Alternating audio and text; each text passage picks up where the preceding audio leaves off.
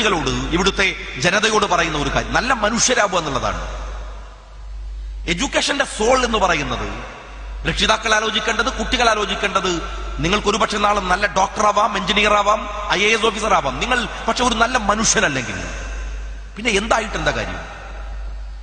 നിങ്ങൾ നല്ല മനുഷ്യനല്ലെങ്കിൽ നല്ല മനുഷ്യനാവുക എന്നുള്ളതാണ് എഡ്യൂക്കേഷന്റെ സോൾ, ആത്മാവെന്ന് പറയുന്നത്. നല്ല മനുഷ്യനാവാൻ കഴിയുക. ഞാൻ എന്റെ നിയോജക മണ്ഡലത്തിൽ, ഞാൻ നേരത്തെ ബഹുമാന്യനായ CTയോട് പറയായിരുന്നു, എന്റെ നിയോജക മണ്ഡലത്തിൽ സമഗ്ര വിദ്യാഭ്യാസ പദ്ധതിയുടെ ഭാഗമായി നടത്തുന്ന ഒരു പദ്ധതിക്ക് ഞാനിട്ട ഒരു പേരുണ്ട്, അമ്മക്കൊരു ഉമ്മ എന്നാണ്. മാസത്തിൽ 2 മണിക്കൂർ മാത്രം എടുത്ത് 10-25 ഡോക്യുമെന്ററികൾ കളക്ട് ചെയ്ത് നടത്തുന്ന ഒരു ചെറിയ വർക്കാണ്. ഞാനതിൽ പറയുന്നത് കുട്ടികളോട്, നിങ്ങൾ അമ്മയെ വീട്ടിൽ നിന്ന് രാവിലെ വരുമ്പോൾ ഒരു ഉമ്മ കൊടുത്തു വരണമെന്നാണ്. ജീവിതത്തിൽ പല തിരക്കുകൾ കൊണ്ട്, പലതരം നാട്യങ്ങൾ കൊണ്ട്, പലതരം കോംപ്ലക്സുകൾ കൊണ്ട് നമ്മൾ മാറ്റിവെക്കുന്ന ചെറിയ ചെറിയ കാര്യങ്ങൾ ഒരുപക്ഷെ നമ്മുടെ ജീവിതത്തിൽ ഏറ്റവും മനോഹരമായി ഇടപെടാൻ കഴിയുന്നതാണ്. എന്റെ വല്യമ്മ എനിക്ക് മരിച്ചുപോയി.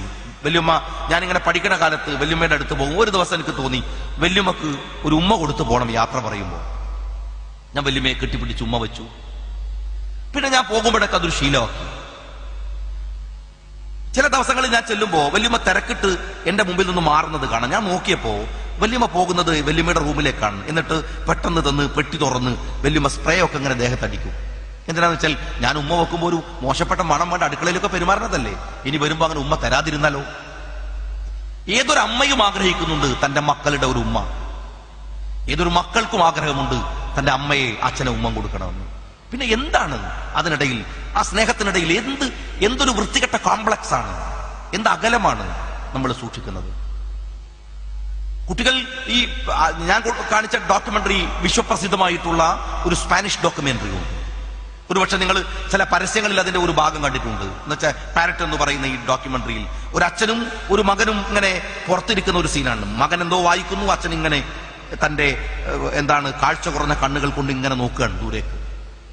കേട്ടിട്ടുണ്ടാകും. പെട്ടെന്ന് ഈ ഗേറ്റിൽ എന്തോ ഒന്ന് അനങ്ങുന്നു എന്ന് കണ്ടപ്പോൾ അച്ഛൻ മകനെ വിളിച്ചിട്ട് ചോദിക്കും, മോനെ എന്താ അവിടെ ഗേറ്റിലിരിക്കുന്നത്? മകൻ പുസ്തകത്തിൽ നിന്ന് കണ്ണൊന്ന് പറിച്ചെടുത്ത് അച്ഛനോട് പറയും, അച്ഛൻ അതൊരു കുരുവിയാണല്ലോ. കഴിഞ്ഞു. ഇത്തിരി കൂടെ കഴിഞ്ഞ് വീണ്ടും ഒരു ചലനം. അച്ഛനിത് ചോദിച്ചത് മറന്നുപോയി, കണ്ടത് മറന്നുപോയി, മകൻ പറഞ്ഞത് മറന്നുപോയി. പ്രായമായല്ലോ, എന്തോ ഇളകുന്ന പോലെ വീണ്ടും ചോദിച്ചു, മോനെ അതെന്താ ഒരു സാധനം ഇളകുന്നത്? മോൻ പറഞ്ഞു, കണ്ണൊന്നുകൂടി പറിച്ചെടുത്തിട്ട് പറഞ്ഞു, അച്ഛാ അതൊരു കുരുവിയല്ലേ, ഞാൻ പറഞ്ഞില്ലേ. മൂന്നാമത്തെ തവണ അച്ഛൻ ഇത് ആവർത്തിക്കുമ്പോൾ കുട്ടി എഴുന്നേറ്റ് തന്റെ പുസ്തകം നിലത്തേക്ക് വലിച്ചെറിഞ്ഞിട്ട് എഴുന്നേറ്റ് അച്ഛനോട് പറയുന്നുണ്ട്, അച്ഛൻ എഴുന്നേക്ക്, കുരുവി എത്ര നേരമായി പറയുന്നത്, അകത്ത് പോയിരിക്കും, ഞാൻ വായിക്കട്ടെ. ഈ വൃദ്ധൻ വേച്ച് അകത്ത് പോയി തന്റെ തലയണക്ക് കീഴിൽ വെച്ച ഒരു ഡയറി എടുത്തുകൊണ്ടുവന്ന് പേജ് മറിച്ച് തന്റെ മകന് കൊടുക്കുന്നുണ്ട്, മോനെ ഇതൊന്ന് വായിക്കും. അവൻ ആ പുസ്തകം ഇങ്ങനെ വായിക്കുമ്പോൾ അതിൽ പറയാണ്, ഇന്നെന്റെ മകന് 3 വയസ്സ് തികഞ്ഞു. പണ്ടെഴുതിയ ഡയറിയാണ്. അവന് ഞാൻ ബർത്ത്ഡേ, ജന്മദിന ആശംസിച്ച് അവനെ നല്ല ഉടുപ്പിടുവിച്ച് അമ്മ എന്റെ കയ്യിൽ തന്ന് അവന് കവിളത്തൊരു മുത്തം കൊടുത്ത് ഞാൻ പുറത്തേക്ക് ഇറങ്ങിയപ്പോ ഗേറ്റിന്റെ മുകളിൽ ഒരു കുരുവി ഇരിക്കുന്നുണ്ടായിരുന്നു. മോൻ ചോദിച്ചു, അച്ഛാ അതെന്താണ്?